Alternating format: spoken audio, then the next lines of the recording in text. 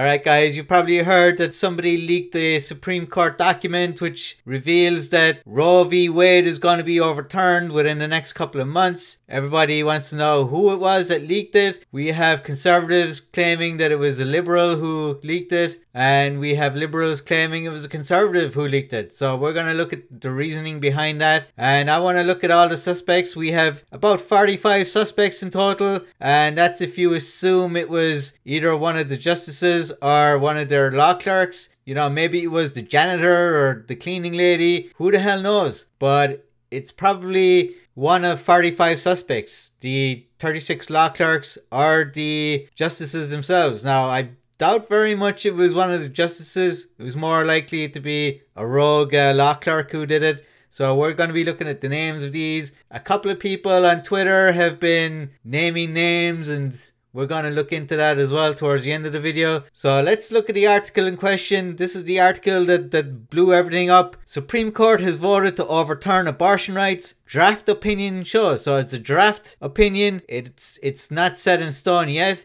We hold that Roe and Casey must be overruled. Justice Alito writes an initial majority draft circulated inside the court. This article was written by Josh Gertstein and Alexandra Ward, published on May 2nd and updated the following day. Today is the 4th, so this broke a couple of days ago. So Josh Gertstein, he knows who the leaker is. He received this leak from his source, who is the leaker, and Alexandra Ward, who co-wrote the article, he also knows. So these two guys, Alexandra Ward, Josh Gertstein, these guys know who the leaker is. So let's scroll down a bit here. Here is the initial draft, and it's 98 pages. I'm not going to go into it, but they highlight in the article some important points. Roe was egregiously wrong from the start. Its reasoning was exceptionally weak, and the decision has had damaging consequences. And far from bringing out a national settlement of the abortion issue, Roe and Casey have inflamed debate and deepened division. So that's Justice Samuel Alito's opinion. He's one of the 9 Supreme Court justices, and he is considered a conservative, so he is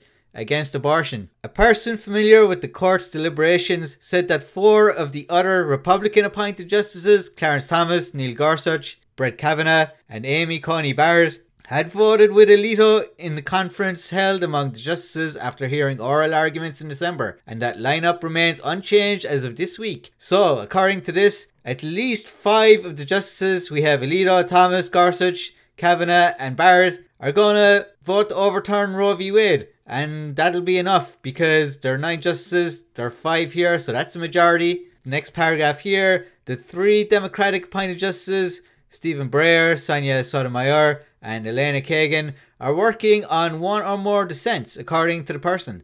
How Chief Justice John Roberts will ultimately vote, and whether he will join an already written opinion or draft his own, is unclear. It's likely that these 3 will vote to keep Roe v Wade, these Democratic appointed justices, these liberals, and we're not sure how John Roberts will vote, because John Roberts has kind of flip-flopped between conservative and liberal points of view.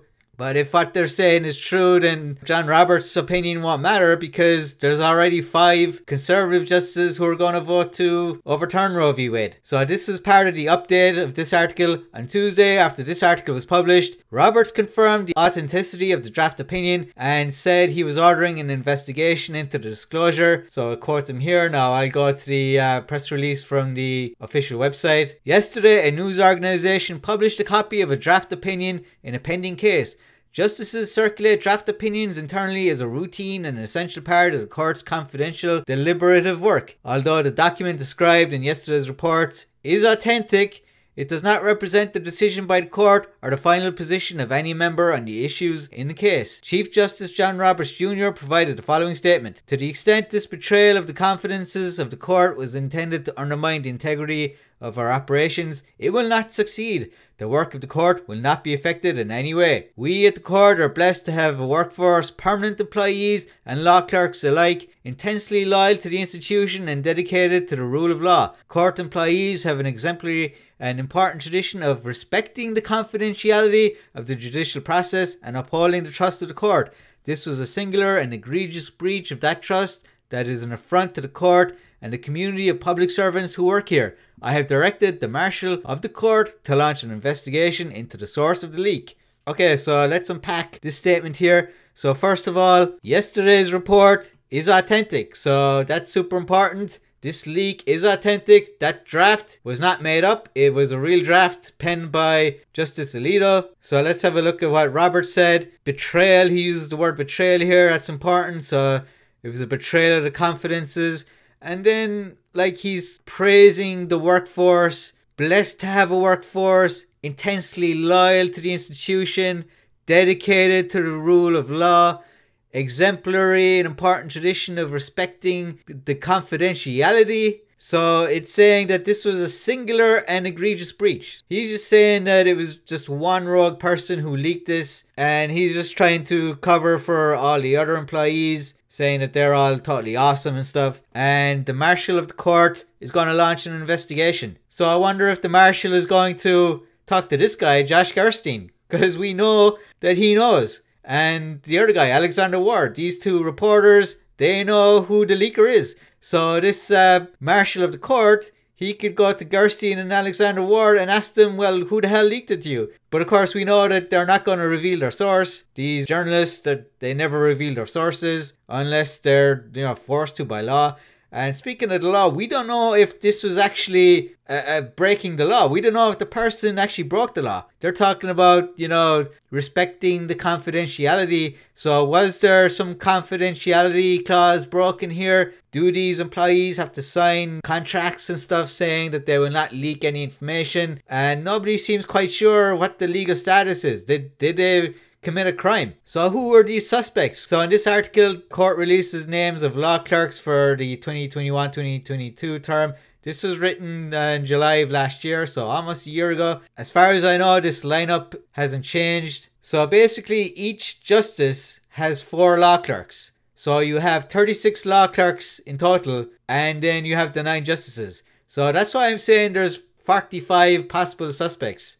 Now, as I said, it could be some other employee. So there's more employees that work in the Supreme Court, and maybe it was one of them who leaked it. We don't know. The janitor, the tea lady, who knows? But more than likely, it's either one of the 9 justices, which I pretty much doubt. I don't think one of the justices themselves would do it. It's more likely to have been one of the 36 law clerks. So let's have a look at who these law clerks are. So each justice has 4 law clerks. This is the Chief Justice John Roberts. His law clerks are Samuel Adkission, Christina Gay, Maxwell Gottschall, Dennis Howe, and for Clarence Thomas, Christopher Goodnow, Stephen Lindsay, Michael Proctor, Jose Valle, Justice Stephen Breyer, Elizabeth Deutsch, Erika Hoglund, Diana Kim, Joel Wacks.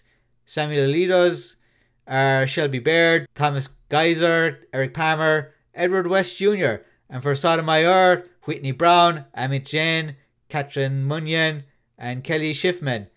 Elena Kagan has Jennifer Fischel, Alexandra Lim, Christine Smith, Andrew Wacks. And for Justice Neil Gorsuch, Stephanie Barclay, Louis Capazzi, Mark Starsley, John Thompson.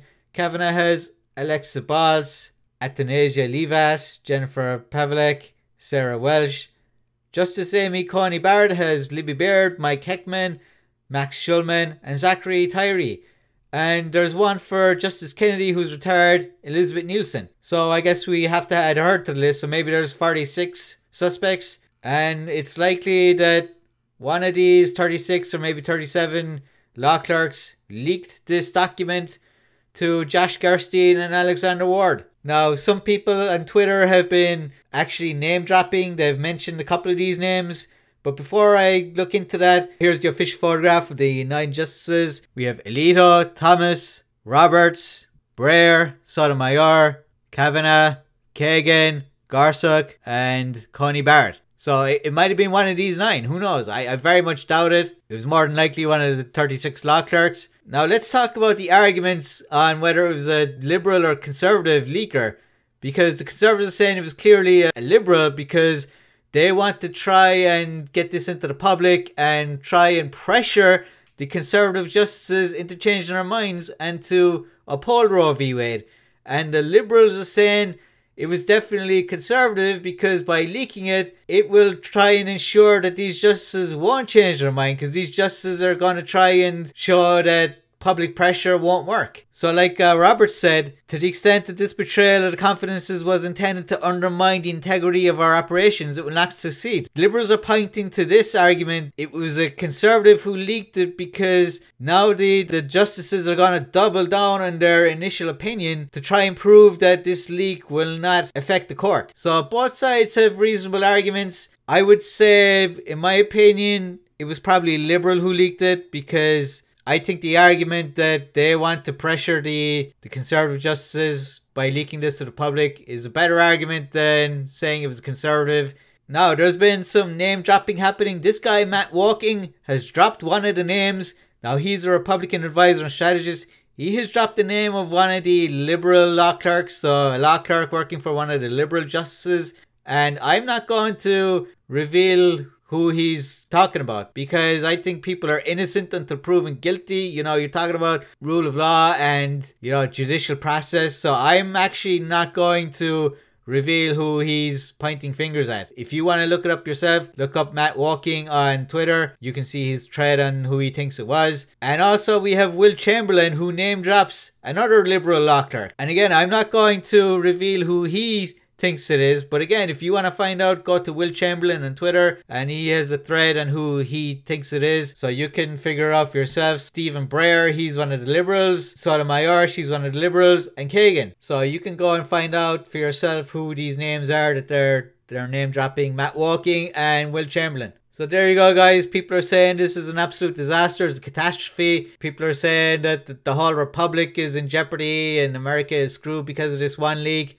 I think that's going way too far, but it is a fascinating story. Hopefully we'll find out who the leaker is for sure, and all this speculation and hearsay can be put to rest. Who knows if this person is going to face any legal consequences of this? Did they break any laws? Will they face jail time?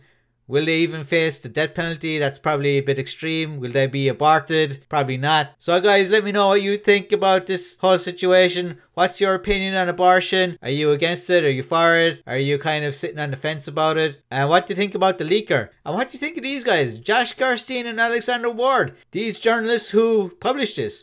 Should they have sat on this? Should they have not published it? This is like a dream come true for investigative journalists to leak a story like this. But there we go. Did they do the right thing? What's your opinion on these guys? Alright guys, I will do an update on this story if there's any major developments. Be sure to subscribe to the channel. I have tons of videos and a whole bunch of subjects. So until next time, see you guys later.